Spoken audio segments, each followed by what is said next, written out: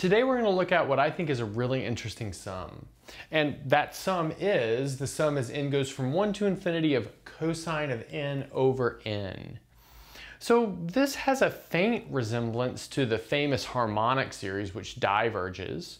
That would be if this cosine of n was replaced with the number 1. But this series in fact converges and we'll find its value. And we'll do that using some nice tricks moving in and out of complex numbers. So we'll start by recalling Euler's famous formula for the complex exponential that says e to the I theta is cosine theta plus I sine theta. But then there's something called the real part function and the imaginary part function that, well, it does exactly what you think it does. It extracts the real part and the imaginary part.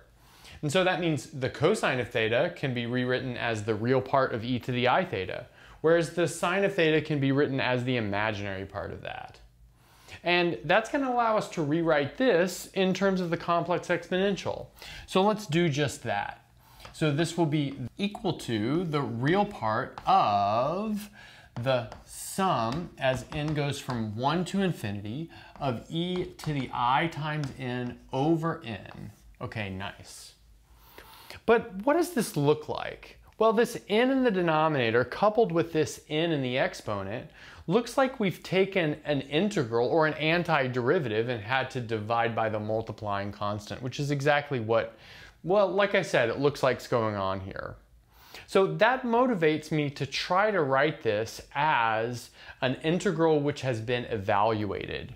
So I'm going to introduce a variable here, and that variable will be theta.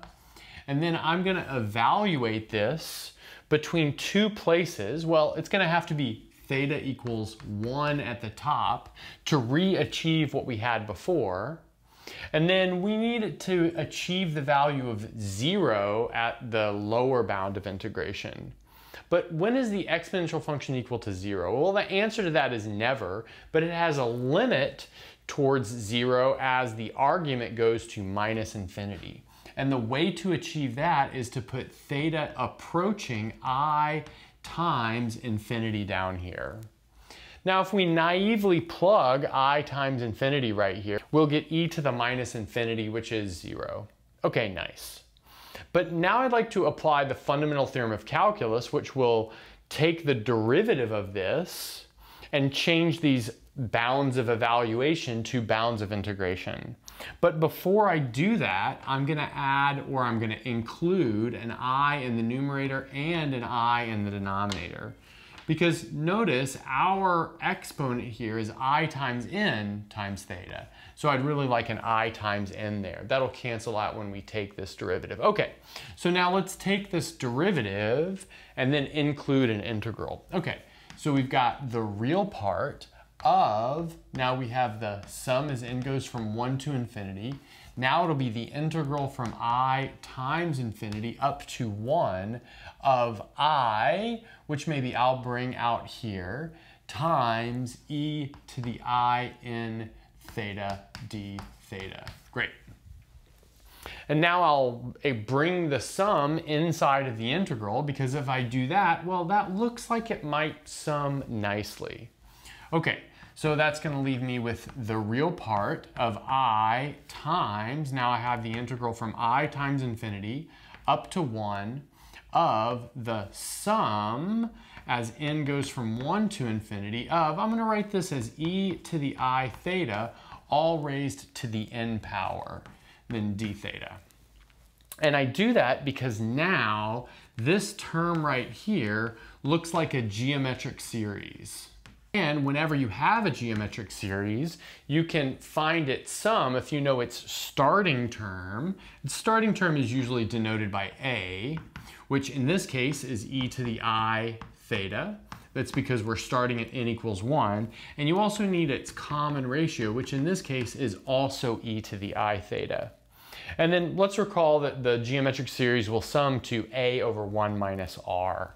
Okay, so let's see, that'll leave us with the real part of I times, now we have the integral from I times infinity up to 1. Summing this geometric series will give us e to the I theta over, let's see, 1 minus e to the I theta d theta. Then I'm going to go ahead and bring this I inside here because it'll be like helpful for our next step, which will be to do a u substitution on that integral to make it look a little nicer. Okay, so what might that u substitution be?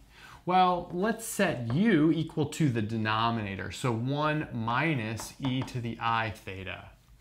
But that makes du equal to, let's see, minus I times e to the I theta d theta, using the chain rule. But now peering into our integral, let's notice that this denominator here is exactly u, and then this numerator here isn't exactly du, but it's minus du. Okay, so bringing that down over here, we have the real part of minus the integral of du over u. Now we just have to sort out the bounds of integration. So if we have theta equal to I times infinity, well, that'll be 1 minus e to the negative infinity, which is 1 minus 0, which is 1. So that's our lower bound of integration is 1. And then our upper bound of integration, when theta is equal to 1, will be 1 minus e to the I. So we have 1 minus e to the I up here. But now that's a fairly simple integral to take. This will give us minus the real part, because we can bring this minus sign outside of the real part, of the natural log of u, where we evaluate that from 1 to 1 minus e to the I. So in the end, we have minus the real part of the natural log of 1 minus e to the I. Now we just have to sort out what that is, and let's do that now. So this is where we ended up on the last board, and I guess we're kind of done because we found, well, a number that this series sums to. But I think we can write this a little bit better. So let's take this thing which is inside our real part function, and let's set it equal to a complex number written in rectangular form. What I mean by that is we'll take the natural log of 1 minus e to the I, and we'll write it as a plus b times I. But that'll leave me with 1 minus e to the I equals e to the a plus bi. But now we can expand each of those to the left and to the right. So expanding this to the left will leave us with 1 minus the cosine of 1 minus I times the sine of 1.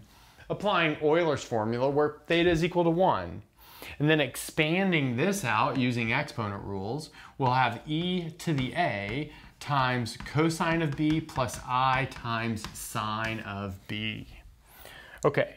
And then from there, we'll extract the real part of this equation as well as the imaginary part of this equation. But that's good because we've got two variables there, a and b, which we'd like to find, which means we need two equations. And we get two equations from this real and imaginary part trick. Okay, so the real part of this left-hand side is 1 minus the cosine of 1. And then the real part of this right-hand side is e to the a times the cosine of b. Now the imaginary part of this left-hand side is minus the sine of 1, whereas the imaginary part of that right-hand side is e to the a times sine of b. And now let's look at what we want. Since we're taking the real part of this natural log of 1 minus e to the I, we really want this term a here. Of course, if we found b, then we would find the companion to this sum where there was a sine in the numerator instead of a cosine. But let's focus on, well, just what we want in this video, which is the real part. So if we want to find a, then that means we can destroy the dependence on b. And we can do that by squaring each of these equations and adding. So let's say that's exactly what we're going to do here. Square and add.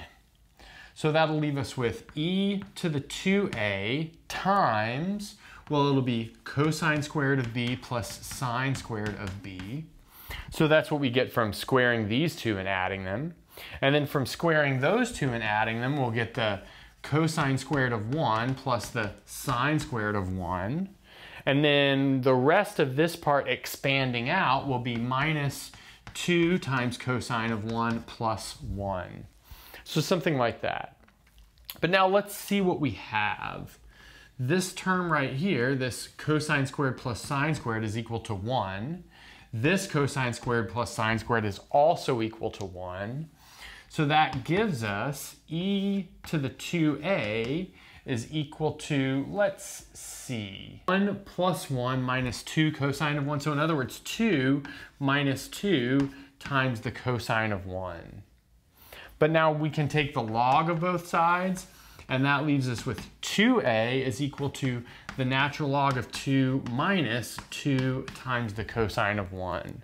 But of course we can just divide by 2 and then we have the value for a. But the value for a is not our final answer because we've got this minus sign out front. So actually negative a is our final answer. So putting that all together, we have minus 1/2 and then the natural log of 2 minus 2 times the cosine of 1. And then I think that's a nice final form for this sum. And that's a good place to stop.